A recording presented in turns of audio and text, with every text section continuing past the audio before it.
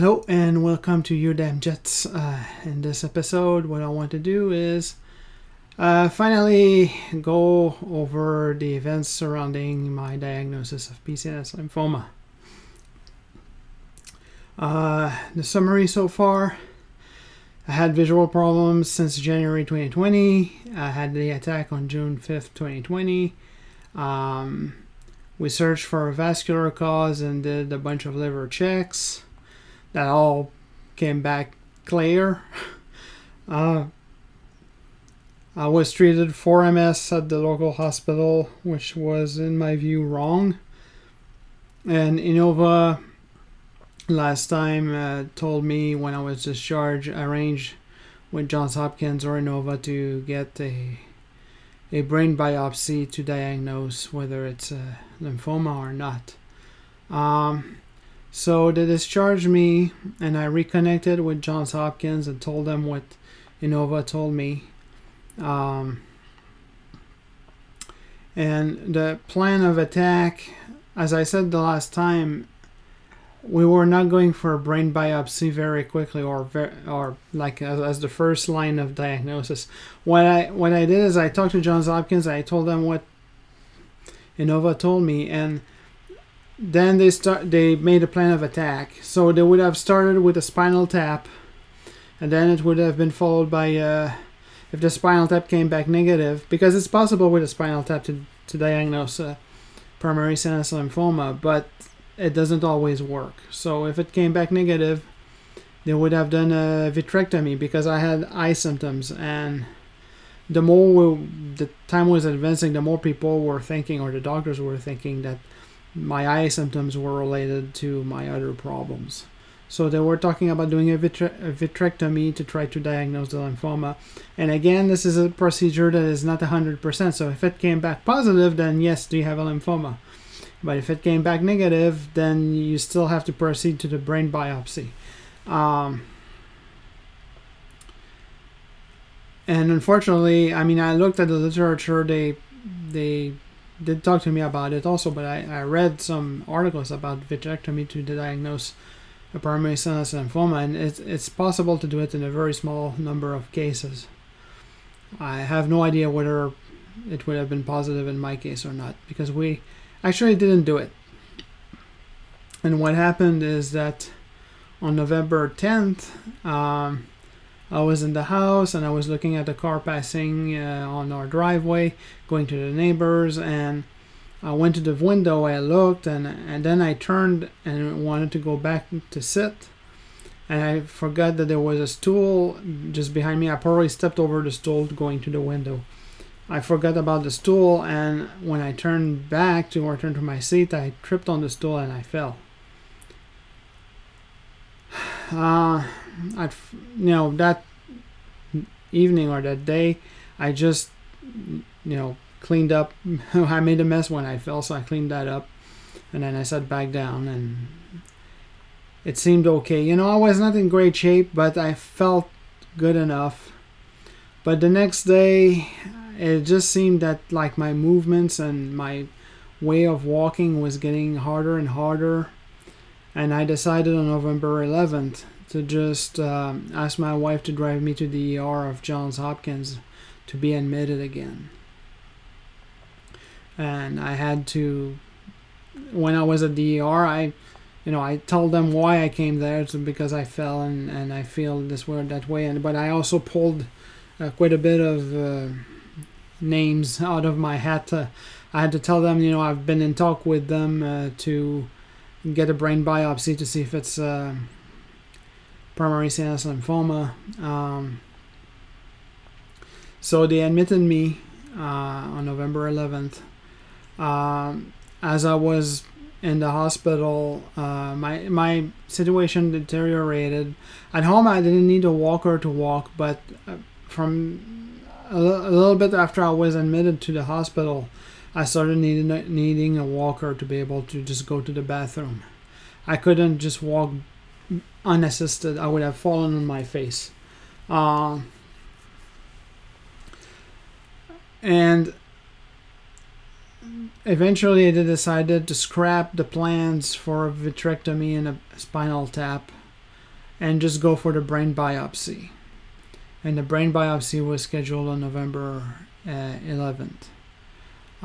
That's a date that I remember. I have notes, but I don't even have to look at my notes to remember that date. This was November 11th, 2020. They got me into the operation room.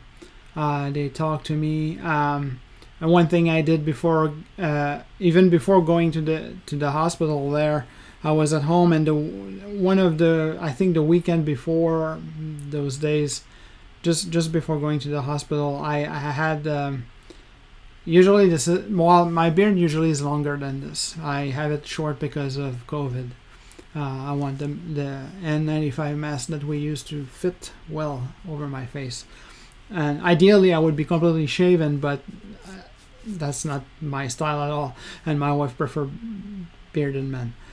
So I have a beard, but it used to be longer, and the hair on my head is about the length that it usually is. But before I went to the hospital, I just took my razor and I just used it straight on my skin. It's a hair clipper, and in American English I think they call it a clipper. So I just used it straight on my skin to shorten the hair to something very small. So I was not clean shaven, but it was good enough for the hospital. And my thinking was, I don't want them to fight with my hair on top of my head when they do the brain biopsy. And I don't want them, if they need to put something on my face, a mask or anything, I don't want them to fight with my hair.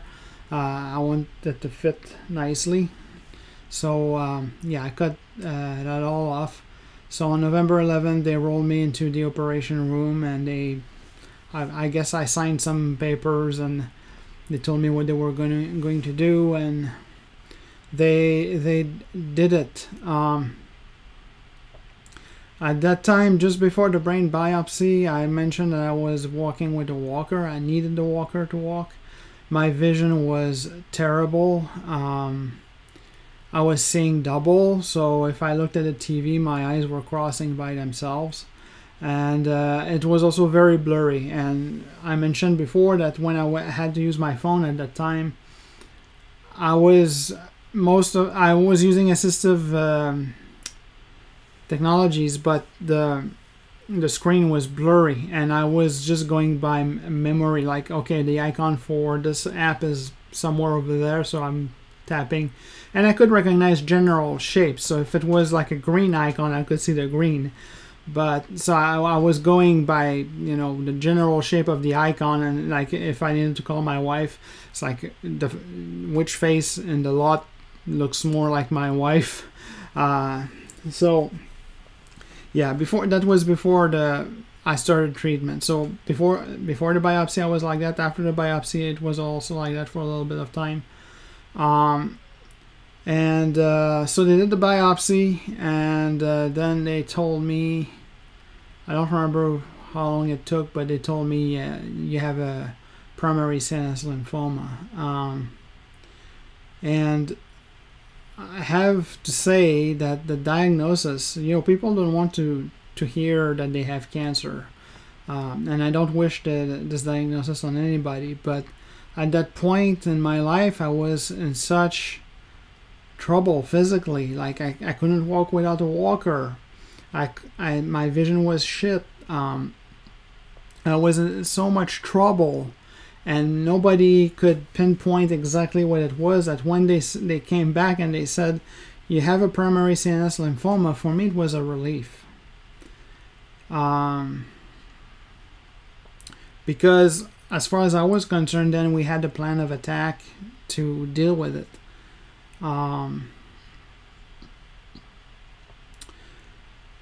So I woke up from the surgery. I had a catheter. If you go into some, I don't know how they decide which surgeries need catheters and which don't, but I had basically a tube going up my urethra to allow me to pee in a bottle.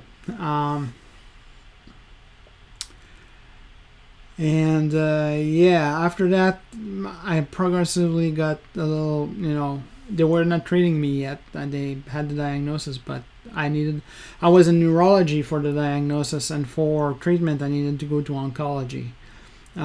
So they had to have a bed available for me, and it took a little bit of time. It's only on I got the biopsy on November 17th, and on November 21st, they were able to find a place for me in oncology.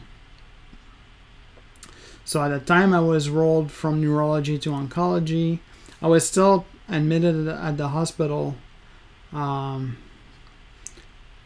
I started chemo on the 21st, and it was basically the base product for me was methotrexate, which is not the usual thing they use for people with lymphomas, but because I have PCNS lymphoma, they use that product.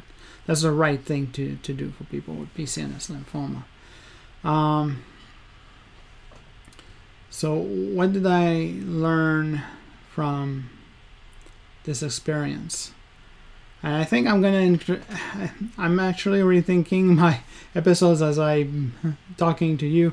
One thing you need to know is untreated PCNS lymphoma, if you don't do anything at all, the person has months to live.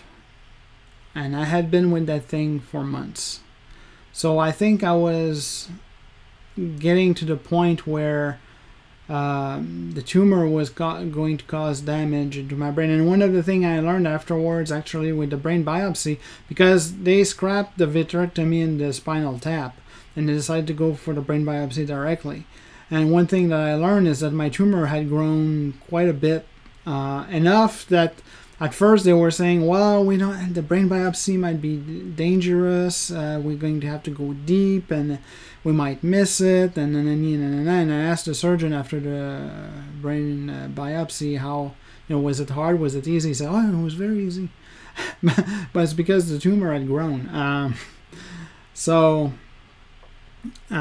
Yeah, I think I was getting to the point where I was going to get permanent damage or die from this thing, because people normally who have primary CNS lymphoma that is untreated only have months to live. So that, and here's the big $1 million prize, is that if I had not gotten that second opinion at Johns Hopkins, that Dr. Bragavo told me you do not have multiple sclerosis, where would I be? To me, that was the second opinion was key to get me into good shape, where they were able to diagnose the problem that I had. Of course, at first it went into a vascular direction, which was a dead end, but actually I did benefit from that, because they tested me in all kinds of ways and found no problem. So now I know that at least the arteries in my brain and the veins are doing fine. And I don't have arrhythmia. Yay! So yeah, so get that second opinion again. It can save your life. And I think it did save my life in this case. So yeah, they rolled me from neurology to oncology on the 21st. And so in the next episode, I'm going over the start of my chemo, and what my chemo consisted of, and all those details. But for now, I'm going to say goodbye, and see you next episode.